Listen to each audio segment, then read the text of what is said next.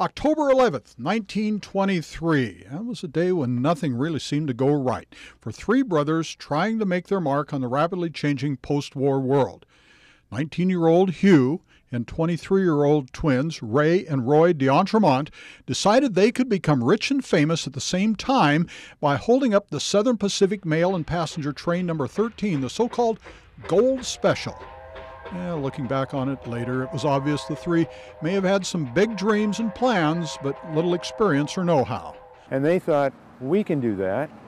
And it seemed like a better idea to rob for a living than work for a living. So they began looking around and they discovered that a train robbery might be the way to go. Rumors of $500,000 in gold on the so-called Gold Special led them to stop Train 13 near the west end of Tunnel 13 at the Siskiyou Summit. The plan was they would try to get the mail clerk to open the car so that they could steal the contents. But Elvin Dougherty, who was the mail clerk, was not about to let them in to the car. He slammed the door. Ray tried to coax him with a shotgun blast to the side of the car door. Dougherty was not going to open it, so Plan B was the dynamite. Planning a charge at one end of the mail car, the blast tore the car open and started a fire that not only destroyed the car and killed the clerk, but filled the tunnel with smoke. Not wanting any witnesses, they gunned down the engineer, fireman, and another engineer and ran for a hideout with blood on their hands and not a dime for their efforts at fame and fortune. It was called at the time the world's greatest manhunt. It took the law enforcement almost 4 years and $500,000 to locate the brothers. They knew within 9 days who they were looking for based on the evidence left behind at the crime scene. What had led detectives to the identity of the killers was a pair of overalls. A criminologist from Berkeley, California, Edward Heinrich, examined them minutely, scientifically. Heinrich determined their owner would be 5 foot 6 inches tall and a left-handed logger of the Northwest woods.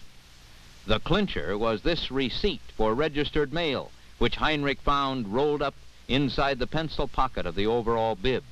The receipt was signed on the back side, Roy d'Entremont. Meanwhile, the boys were on the run, first down to California, then to Chicago and points east. Hugh joined the Army, ended up in the Philippines. The twins settled in Ohio, where Ray got married and started a family. The boys were on the lam for 3.5 years. It took that long to catch them.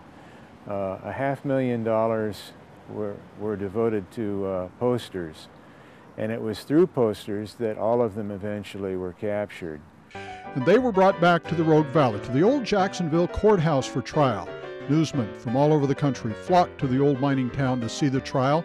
It was the last big trial in that courthouse because the county seat had just moved to Medford. Hugh's first trial was a mistrial because one of the jurors died. By that time, he had pled guilty and was sentenced to life in prison. By the time the sentence was pronounced, the twins had been found and brought back. They decided they would confess for the fear that they might be hung. So they confessed, and all three were sentenced to life in prison. Everything we had was invested in the crime. We probably didn't have $3 among us. And we weren't thinking about going back to those logging camps, to that hard labor. On October 11th of 1923, this was the main north-south line for the Southern Pacific, from California to Oregon.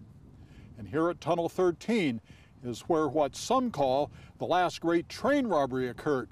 However, others say there was nothing really great about it at all. It was not one of the last robberies. Well, it was not even a robbery because there was nothing stolen. It was a holdup rather than a robbery. Today, a small withered wreath still hangs at the east portal of Tunnel 13 as a token memorial to the crew members who died in that botched holdup 90 years ago.